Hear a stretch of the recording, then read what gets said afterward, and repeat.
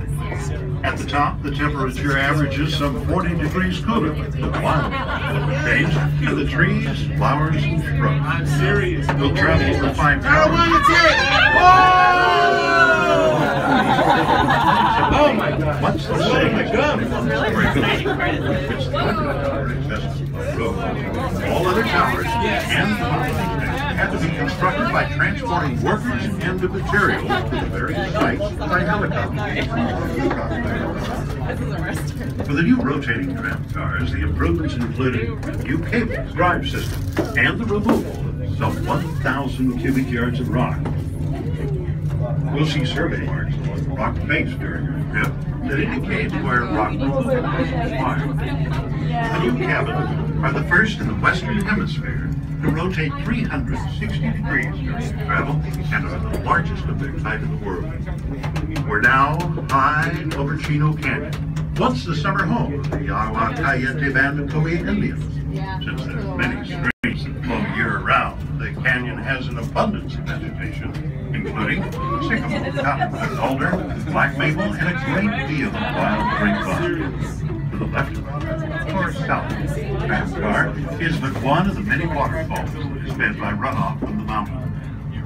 During our upward journey, we passed through a variety of different life zones ranging from the Sonora Desert to the Alpine Trail. It's a little like making a motor trip from Mexico to Alaska. We believe this is the only place in Southern California where this train occurred. As we approach tower number 2, at the top of the tower, you can see a 16 by 16 foot yellow helicopter platform used during construction and now used during the tram's maintenance period. Additional platforms will be seen on the remaining towers further along our journey. It's very narrow. I try to talk to them. Mine's really loud. I just want to get out of here.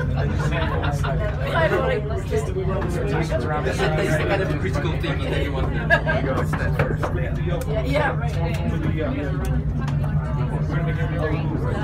All right, tower 2!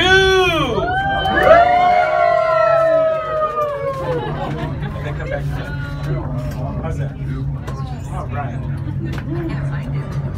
As you already noticed, we experienced the swinging motion as the tram car transition. Track cable, both the tower saddle and back to the track cable. This motion are moving from the track. The original tramway was designed and built by the Gondola company in Bern, Switzerland, and all moving parts and cables are Swiss-made. The towers are American-made. There's a total of 27 miles of various sized cables to support movement and communication of the tramway. The largest of these are the track cables on which we ride. They weigh just under 9 pounds a foot, with each of these track cables 13,500 feet in length. Therefore, weighing a total of 46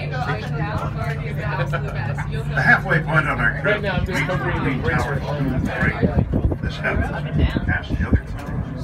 All right, you're going to see the other car coming down on the right. Don't forget to wave. They love it when you wave. Don't blink.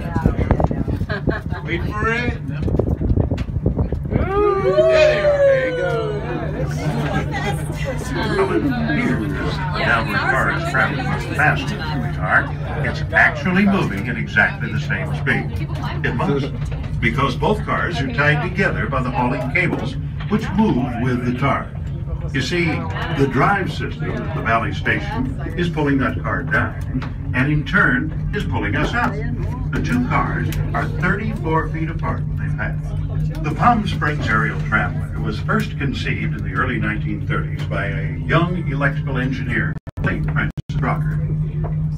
Ladies and gentlemen, may I have your attention, please? We're coming up on Tower 3. Tower 3 has a much bigger sway, bigger than all the other towers, so hold on. Enjoy the ride.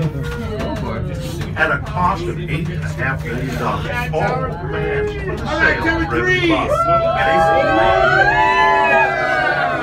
Contracted with the Von Roll undertaking construction and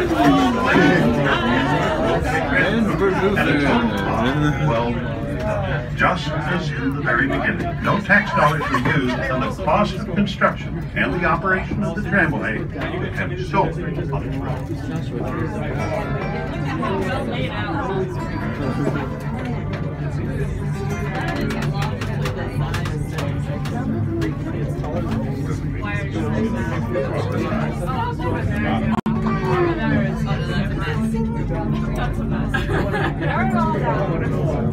It is between towers 3 and 4 that we reach the longest span of our journey. The cables stretch for more than half a mile.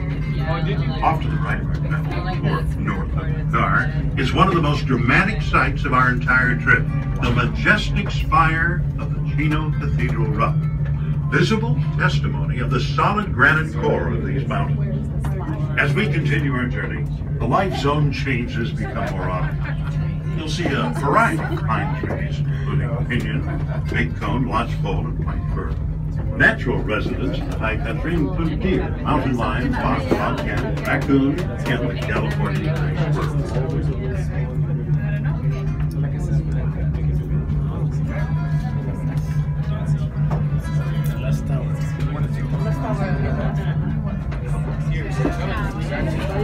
squirrel. Take another deep breath. The smallest of the 5 towers is tower number 4, 57.5 feet tall, located at an elevation of 7,576 feet above sea level. From there, the view is truly spectacular.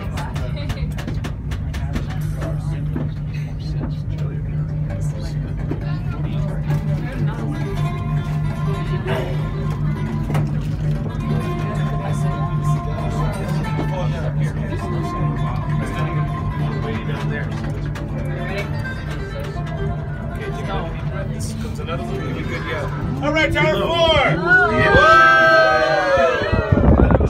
Down far south is the Salton Sea, southern off to the left of our travel is Craig, Maine, Bonner, and to the right of our travel is San Gorgonio at 11,499 feet, the tallest mountain in Southern California. We are nearing the end of our journey now. Within the state park and wilderness are more than 54 miles of summer hiking trails and, in winter, many miles of snowshoe cross-country ski opportunities. This is, by the way, one of the very few pristine wilderness areas in Southern California and has been designated. Right, tower 5!